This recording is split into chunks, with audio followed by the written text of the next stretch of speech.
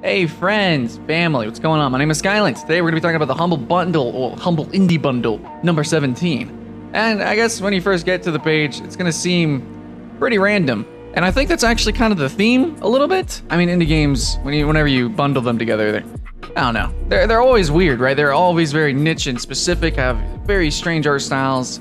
But so, you know, it's going to be kind of like an amalgamation of just random stuff. But I think that for this particular bundle, it really feels like that's kind of the theme. Like every one of these games is just really like, they kind of play on randomness as being like the humor, you know, just like things that are just completely out there.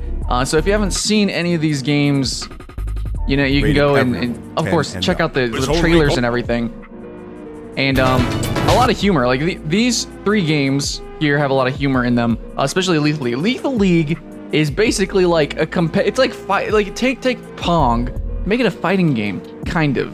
It's like competitive Pong, sort of. Okay, it's got really cartoony, comical graphics. You can show the trailer just for a couple of seconds here. Switch!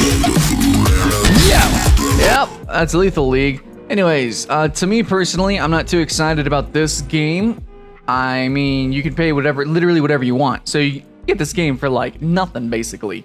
Now, I see Nuclear Throne over there for $10 or more. I personally think Nuclear Throne is okay, but there are other games out there that I've spent a similar amount on, and I mean, there's like Dungeon Souls. I play Dungeon Souls a lot. Nuclear Throne is really cool. It's got really interesting mechanics, and it is fun. But if you have another game in a genre, I mean, it's just extremely similar.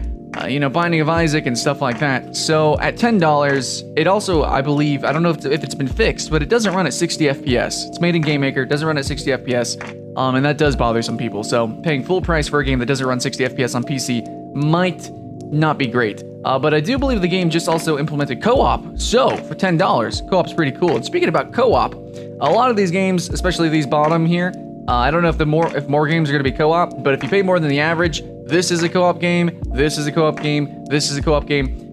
They're great. They're great co-op games. Actually, wait, this is full co-op. Yeah, okay, full co-op. Okay, I haven't played this, but it actually looks really funny.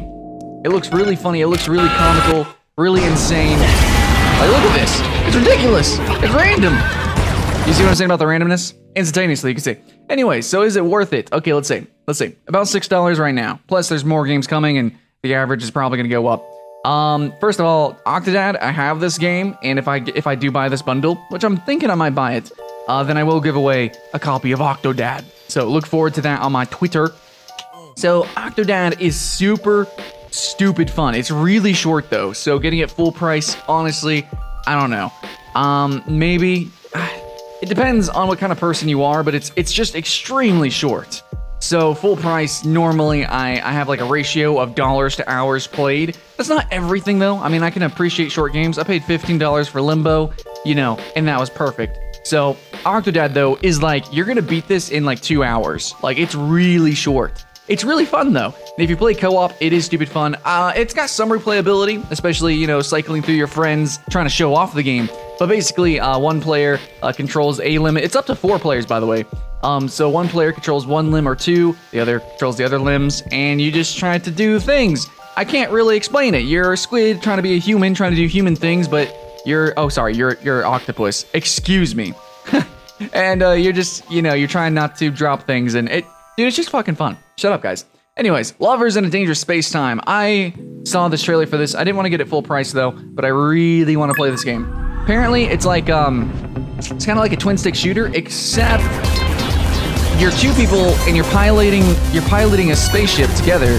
So you need to move around to these different modules. And then like control the ship that way. And so it's 2 people controlling one ship. It just seems really fun, dude, and it's got a really cool art style. It just looks really cute. Like, look at this, dude. It looks ridiculous.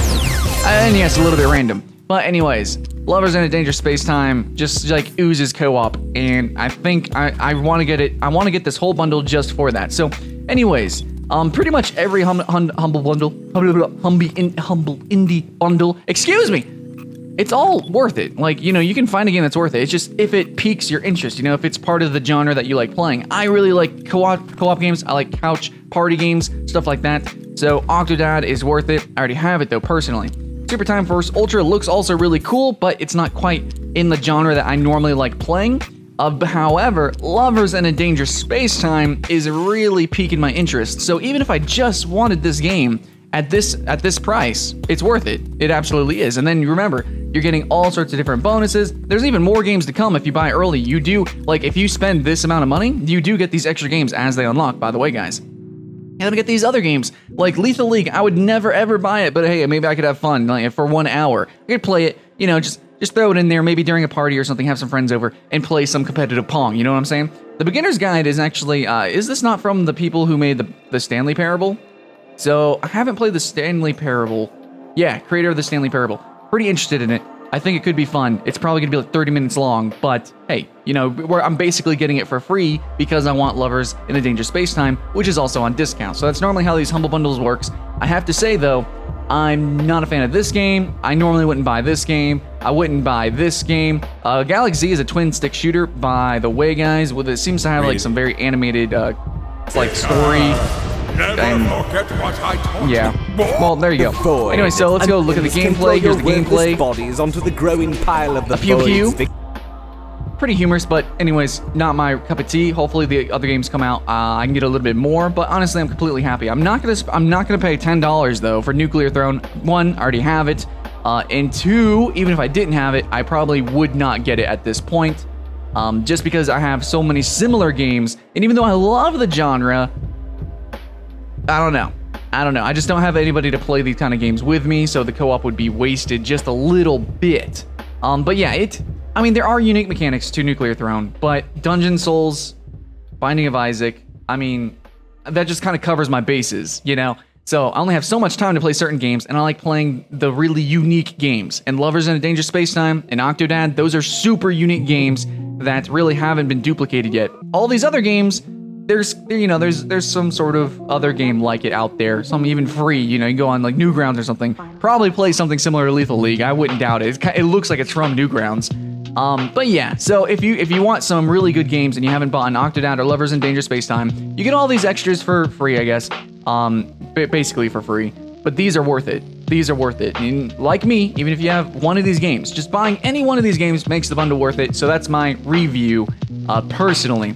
Also, if you guys have never played a game like Nuclear Throne, I will say this. Nuclear Throne is extremely difficult, and I mean, if this is like your first adventure into the genre, maybe it's not the best game. Honestly, I'm gonna recommend to not spend the $10 to get Nuclear Throne if you have not gotten it yet. But that's all I have to say. This is the bundle. Is it worth it? Honestly, yeah, they got some pretty cool games, but they also have some weird games that maybe won't appeal to everyone.